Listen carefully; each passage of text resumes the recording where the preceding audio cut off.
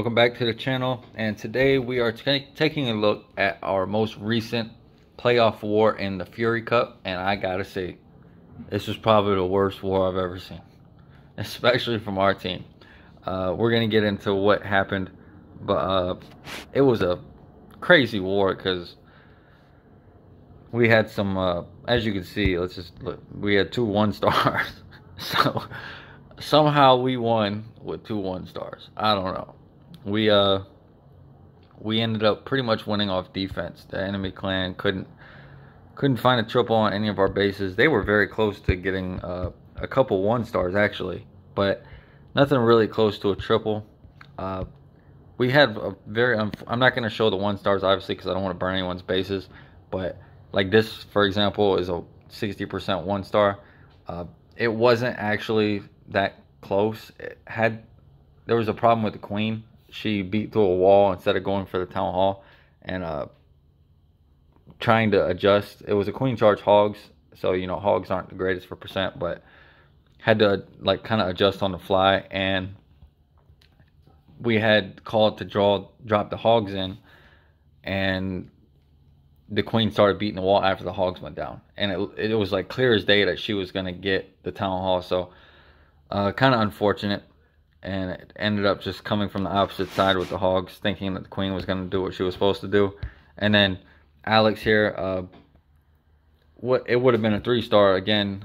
We were doing a drag back, sending the blimp over the top of the dragon. It's kind of risky, you know, inherently kind of risky because of the plan.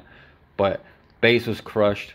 All we needed to do was get the town hall, and the tornado trap caught the blimp and spun it in front of a single inferno, and the single happened to lock onto the blimp instead of one of the 10 dragons that were alive, and it caused the blimp to fail, and the town hall ended up killing the bats. So still almost got the triple, but and then yeah, Ultra got the 69, and then these two attacks. So we're gonna get into Killian, and so we had seen this base before, and Killian kind of just made the plan run similar to the one that we had tripled with it before, and we kind of just reran it. It was a pretty simple plan. We're all on voice, me, Killian, and I believe Matt, who was the one who actually tripled this base. So kind of came down with a plan. But what we're going to end up seeing here is going to do like a warden walk this way,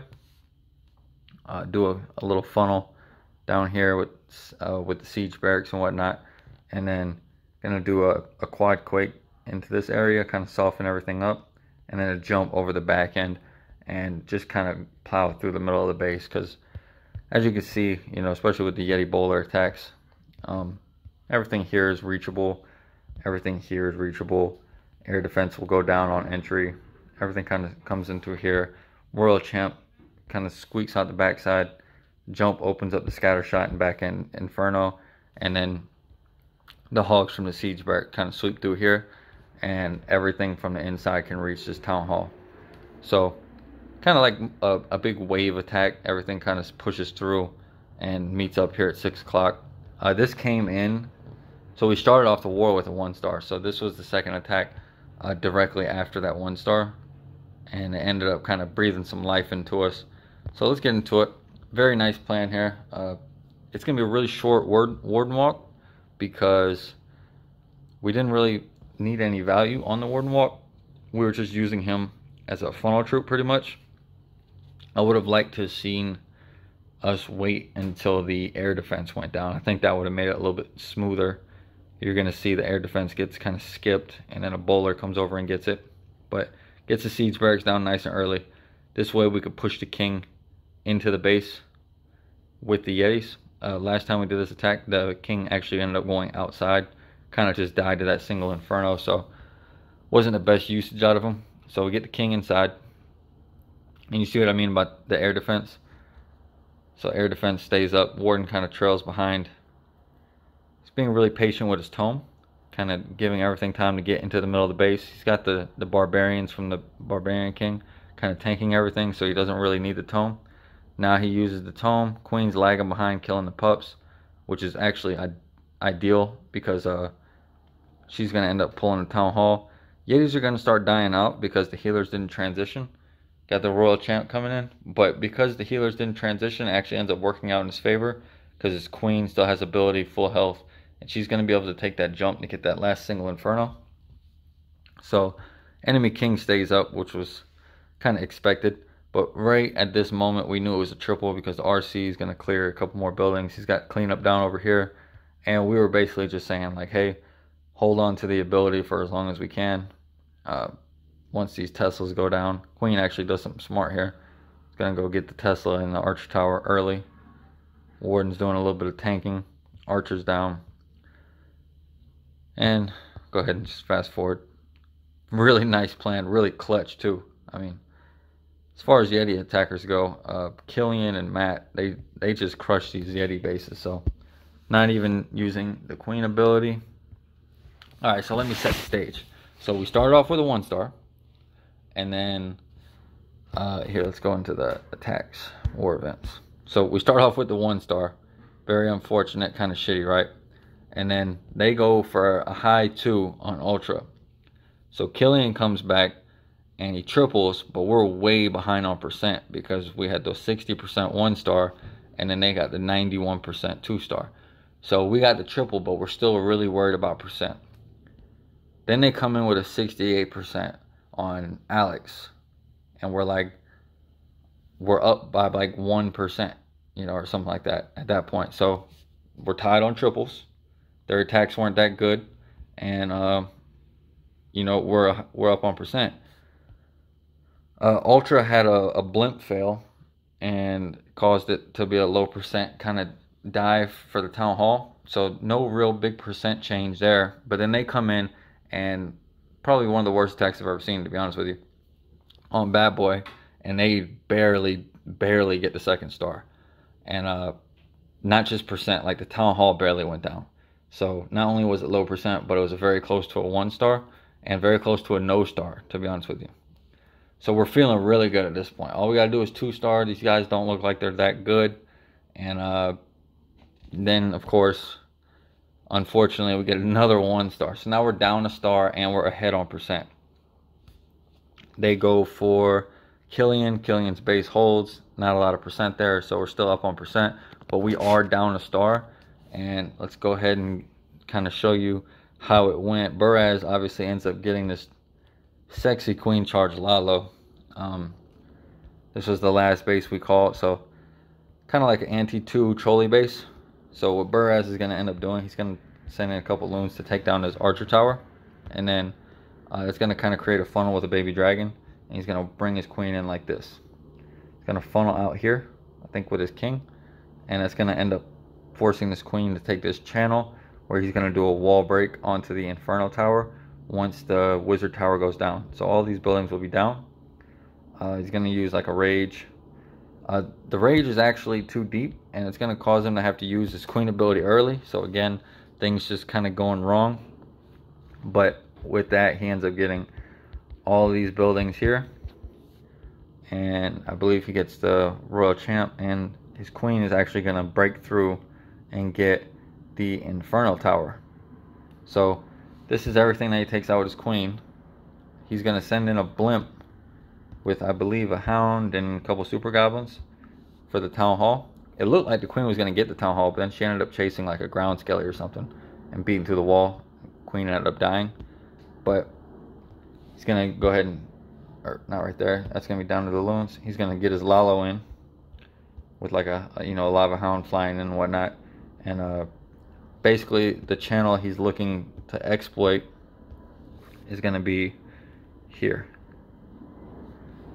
because he's got the blimp for the town hall. So this is where he's looking to ride with his Lalo. And you can kind of see, you know, obviously you got 2 front side air defenses, not a big deal. He's not going to pull the CC with his queen, so that's risky. But most CCs nowadays are, you know, like a witch and ice golem. So unless it's like a dragon or something like that, it's not really a big deal. You can usually kill it in a poison.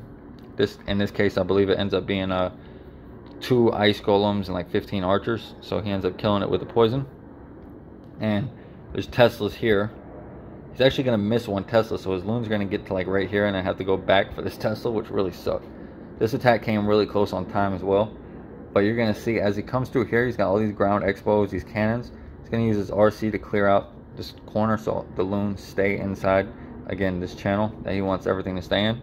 And then he's going to use the haste to get through the scatter, and then the tome to get through the scatter, wizard tower, and into the backside inferno. And everything's going to kind of end up here. It comes close on time. It wouldn't have came so close on time had the loons not had to double back for this Tesla.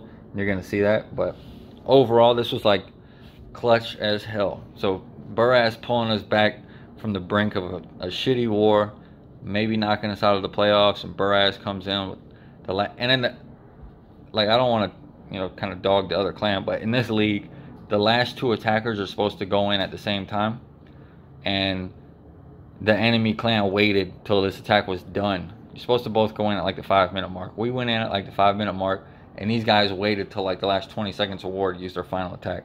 So they were trying to gain like an advantage, and of course, I'm not gonna like protest or anything like that to win like that. We're gonna win off stars or percent in this case, but I thought it was a pretty shitty thing for them to do. It's supposed to, you know, add the pressure of both attacking at the same time. But yeah, he ends up getting this arch tower down, just barely, because that Tesla popped up. He's gonna get his queen going. 2 super wall breakers. One of them kind of does something stupid and breaks open the wrong wall, but doesn't actually end up being useful. He's only bringing one of his own lava hounds. He's got another lava hound in the CC, so gets his rage down. Queen's gonna go ahead and do her thing. And this was a crazy attack. There was like 8 of us on voice. There's a bunch of people watching the stream. Guys in Discord were commenting, like typing in chat and all that stuff. So it's a pretty fun war. We're really enjoying these little 5v5 leagues. We're actually in another playoff war today in the Erebos Cup, or however you pronounce that. I believe it's Erebos. But yeah, so Queen, he ends up trying to freeze the scatter and the queen, but the queen's just like 1 tile off, so it forces the ability. But Queen's gonna pick up the scatter shot, and then Rager again gets the eagle, which is huge. King's gonna get the enemy RC, and then Queen's beating through the wall, which is awesome, because we're thinking, oh shit, she's gonna get the town hall. But he plays it safe, smart move. Queen gets the inferno instead, activates the town hall, and it's gonna end up killing the queen, so kind of sucks there. But that scatter shot too, but ends up not needing it, so it gets a poison. The hound flies over to the air defense. Ground expo is not doing anything to his Lalo, and here's that Tesla. Just one loon would have did the trick. So here they all go back to the Tesla. RC's over here, doesn't get a ton of value. The ice golems end up going over to the RC, but he's got just enough. He's gonna get the tome, boom, and then just enough to get, I mean, it came down to the wire. If the RC would have got those 2 outside buildings down, I think without the ice golems being there, she probably would have. But gets a nice split right here. Wizard tower, Warden's being a freaking champ. Enemy Warden being a pain in the ass. And then we were really worried about time because the enemy BK, obviously, you know, BK, if it's right underneath the balloons will take the time to kill it. And then you had these ice golems, just like finds a tornado trap.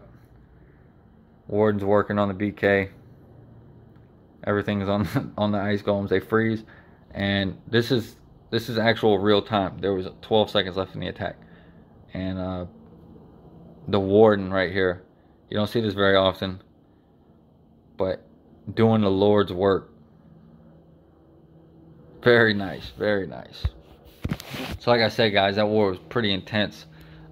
We don't have wars like this very often as far as 1 stars, so hopefully we can shake that out of our system. Probably come up with a couple, you know, better safe plans. But overall, those 2 1 stars actually, barring the 1 star, would have been triples. So, you know, sometimes you got to risk it for the biscuit, and you kind of just live with what you got. Never think bad about a win, though. You know what I'm saying? Like, got 2 1 stars, but we got the win. That's all that matters. We move on to the next war. So we're really enjoying these 5v5 wars. We're actually signed up for another 5v5 league. I believe it's the Universal War League. And then we're signed up for a 10v10 league, and then I'm working on getting us signed up in another 10v10 league. So there's going to be a lot more of these short format wars, a lot of fun, and we're hoping we can kind of be one of the staples in the community there. So that's it for this video, guys. Hope you guys enjoyed it. It was a very intense war. If you want to catch these wars, we do have a streamer. I'll link his Twitter, or not his Twitter, his Twitch in the video description. And that way, if you give him a follow or sub, whatever they call it on Twitch, you can know when he goes live. He covers all of our wars for these 5v5 scene stuff and 10v10. So if you want to catch it live, give him some support. It all helps us in the very end. So appreciate all the love and support, guys. And of course, as always, to my beautiful wife, thank you very much for everything you do, baby. I love you. All right, guys, catch you on the next one.